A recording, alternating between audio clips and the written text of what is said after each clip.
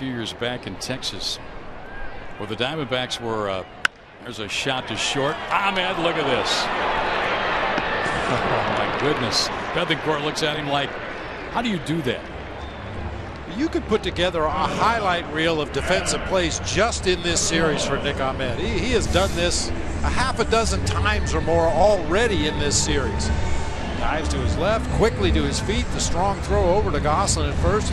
Never a doubt. I thought the great one last night was when Ramirez was robbed of a hit and he put his hand in the air saluting Ahmed on just a great play.